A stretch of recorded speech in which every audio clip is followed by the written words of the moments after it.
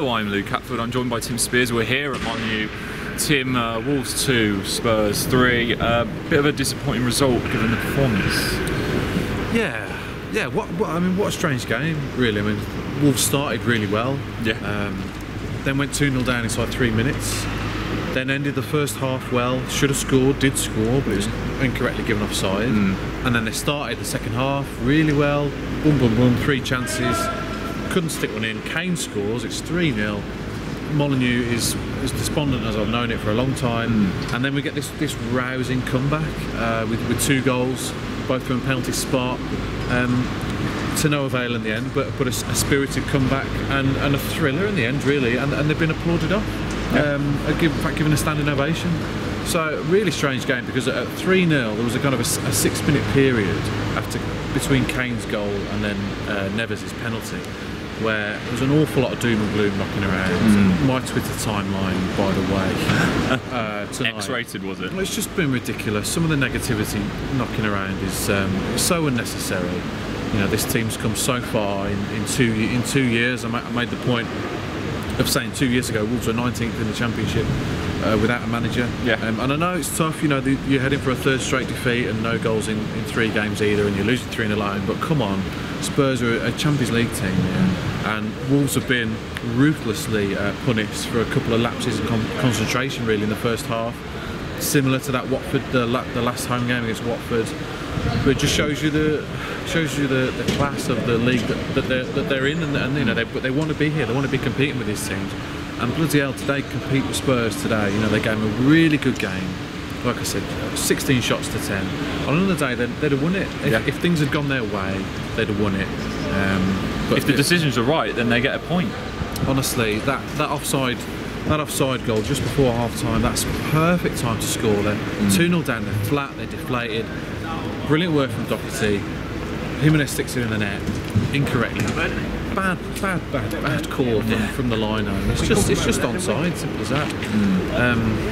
And that's a real shame. Like I said, and then they had a few chances straight after half time.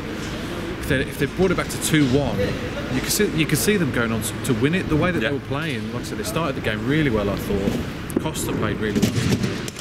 Some good performances from midfield, wing-backs doing okay. They had it with capabilities to win this game, but yeah, that went against them, and then Kane shows them how it's done with his finish, and it was too much ultimately to claw back. Yeah, again though, I mean, the 2 goals, they both come from the penalty spot, nothing from open play. I mean, Helder Costa has got a golden chance to score.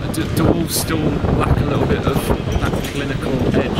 Yeah, 100%. And you know, I was starting to write my obituary at 3-0 slash match report, and that was the story of it, that Wolves were paid for missing their chances. And there were certainly a few that you could point to tonight. Costa being the most gilt-edged, through by Gibbs White.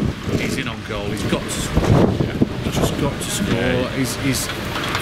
He should probably try and round the keeper and stick it into an empty net, but he's just tried to beat Lloris to the ball and prod it wide. Agonisingly wide it goes. That was a killer, that was. But that's indicative of Wolves this season, and Costa's. You know, still no goals or assists for him this season, and the forwards have got to start producing more. That continues.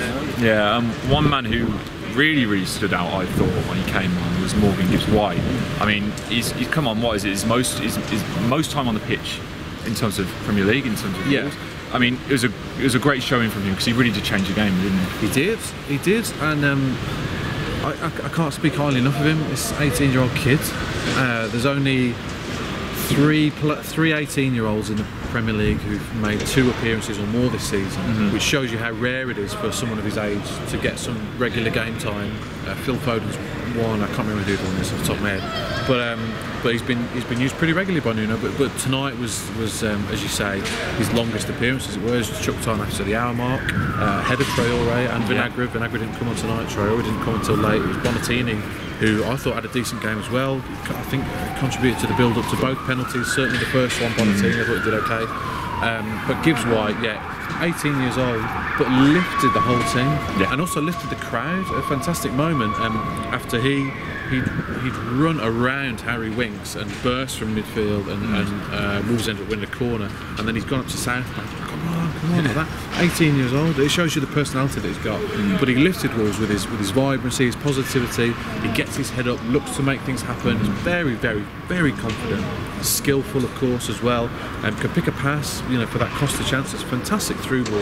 Yeah. And he really galvanised Wolves, really. And it shouldn't be up to him to do that, an 18-year-old kid coming off the bench. But it showed for me that maybe Nuno should be showing a bit more faith in him in terms of the minutes that he gives him, because the worry is that when you take Neves or Moutinho out of that central midfield bracket and you put on an attack-minded midfielder, that you lose.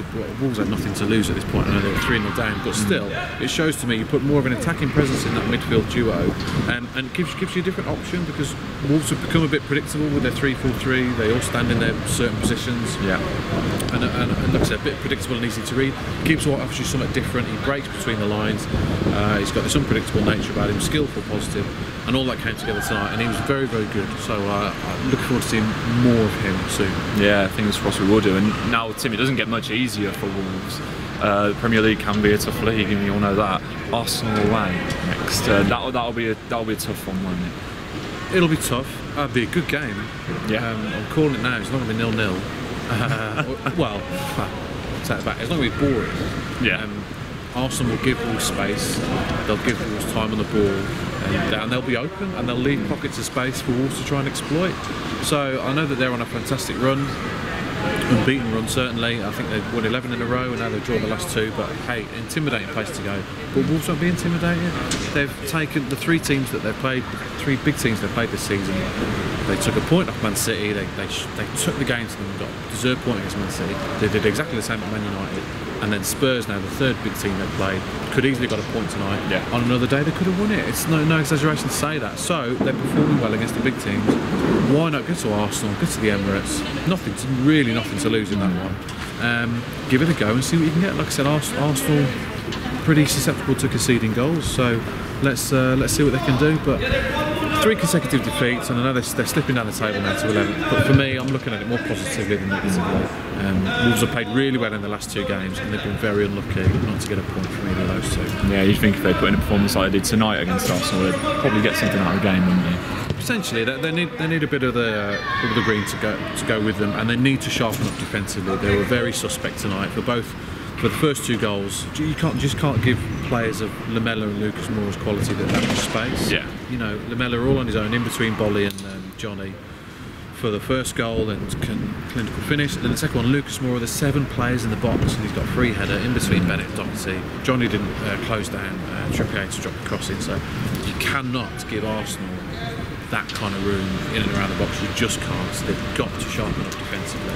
If they can do that, start putting them in at the other end. We know Wolves have got a hell of a team, so let's see what they can do. Let's see, Tim. So, disappointing result here, but a promising performance from Nuno's. Remember, for all the latest match reaction, make sure you stay with us at expressandstar.com.